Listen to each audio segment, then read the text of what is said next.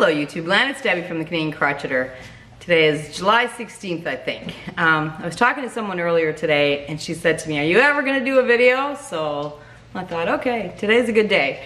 I don't have a lot to show you because it is summer and I'm doing all kinds of other things. A lot of people visiting. I think I mentioned before, we live in a lake, so a lot of people come visit, which I love. So anyway, but I figured I'd get on here and show you the few items that I have made in the last little while. First thing, we're gonna talk about this because then I need to get it off, it's warm, is this sweater. I'm gonna twirl and then I'll talk about the sweater. So it's this sweater. Yeah, I'm wearing shorts with the sweater. Cool. Anyway, this is the Gallant sweater by Caidree. It is a, I think it's pronounced Caidree. It is a paid for pattern. And I wanted to use Line Brand Woolies Thick and Quick and the colorway Hudson Bay. It's my favorite colorway. I just love how this works out. It's great for crochet and knitting. I think it looks great both ways. Anyway, so I started doing the pattern. I wanted a big frumpy sweater, not quite so fitted, but that's okay, I'll still wear this. But I didn't realize till much later, and this is where, you know, you gotta do a gauge swatch, which I didn't. You gotta read the pattern through, probably more than once, which I didn't. I just jumped in. The pattern actually calls for a size 15 millimeter needles, and I use size 10. And I kept knitting and going, oh, you know, maybe the sizing, maybe I should have gone up a size or whatever. No, I used the wrong needles. So I ended up with this. And then the other thing was, I liked, I didn't do the bind off that she requested. I liked the rolling. So I left the sleeves. I did no decreases like she asked. So I just left it like this because I wanted a bit of a bigger sleeve. And that was a conscious decision. But anyway, I think it turned out really cute. So it took me 5 balls to make this. I believe I have 5 balls.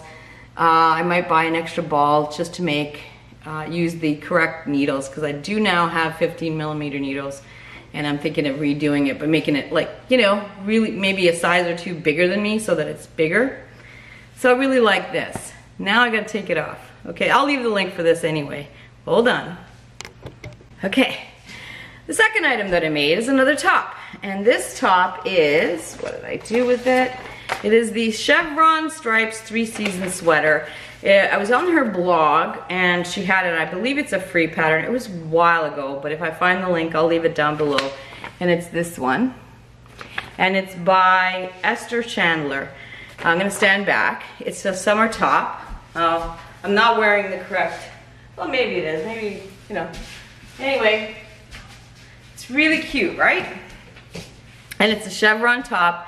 And it's made with, I had Cascade Yarn Sarasota, which is 60% cotton, 40% acrylic. And what color is it? Color number 4, which is the blue. And then the white, I used Kobu in white. Really easy. I do have to say that the pattern was not written, I had some issues. I think it was like I don't know if she's gone on to become an actual designer. I think she basically just kind of wrote it down as she went along, I think. I was able to figure it out, no problem. But I actually like the way, now the top has 3/4 length sleeves. And I left it like this. Now, if I'd known some of the things on the pattern, I'd known. So she says to do it this yoke until it meets here. Again, I should have read ahead. And I did, but I thought it was too tight. But I went ahead anyway. But then later on she asked you to add stitches. And I'm like, I should have stopped earlier. But anyway, I think it looks cute. I think it's really cute and it's very airy, as you can see. And I think it turned out really well.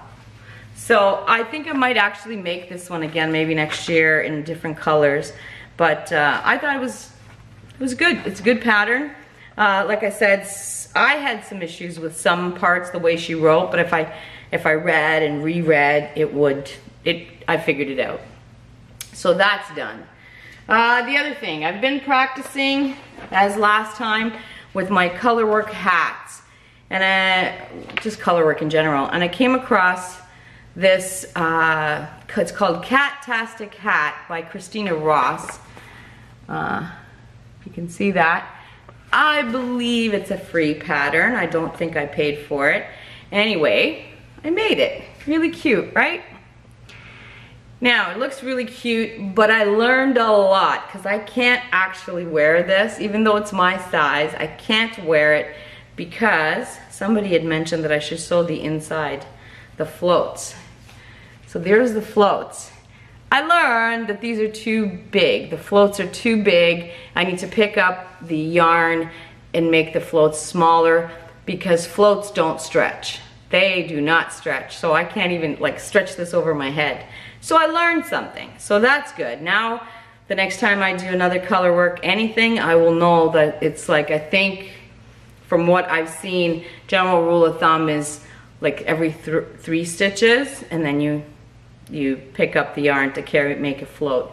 But I think it turned out really good for visuals. I think it looks good.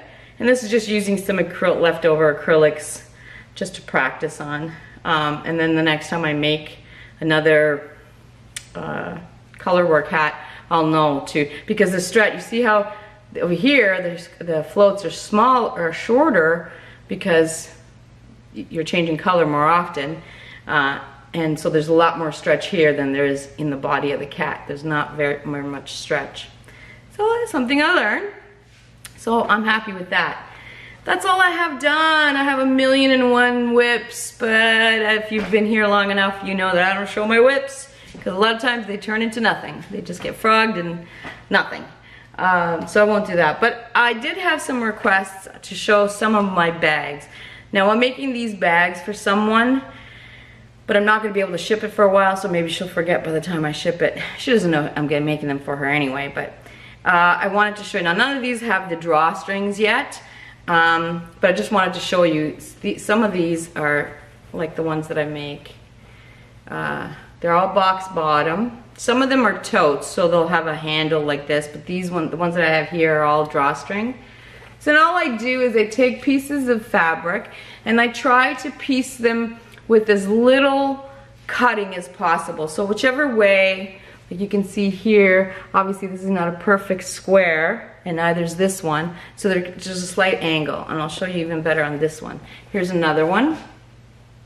And so obviously this was a piece of triangle, not even a perfect triangle piece of fabric, and I piece these to make fabric, like bigger fabric, and then I make the bags. And a lot of these fabrics were either bought at the secondhand store or donated or stuff like that. Oh, sorry, my doggy. Someone's here. Oscar, come here. Okay, hold on. Okay, hopefully he's quiet. I don't see anybody out there, so anyway. So a box bottom, and they're all, not all, but most of them have a lining inside to make them a little sturdier. But yeah, so as I was saying, most of these are secondhand fabrics or donated. And here's one, another one, you know, and again, they're box bottom, you know. So that's the kind of bags I make. And obviously these are 3 different sizes here, you can see. The sizes I don't worry too much because I'm piecing. I go until I have fabric and then, you know, make it, I kind of eyeball it, the size. So I try not to duplicate too much. I don't want to stress over this stuff. Now I can whip one off in no time. So what I do is I piece fabric, big pieces of fabric, and when I have enough, then I'll cut out the bag. So I play. So that's what I've been up to. Making lots and lots of bags. And like I said, some totes and some drawstring.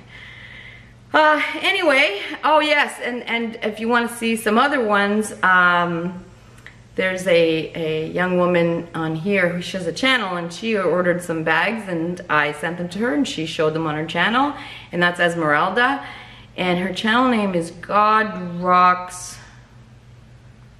in some numbers. I can't, but I will leave a link for Esmeralda down below if you want to go check out the bags that she received. Feel free.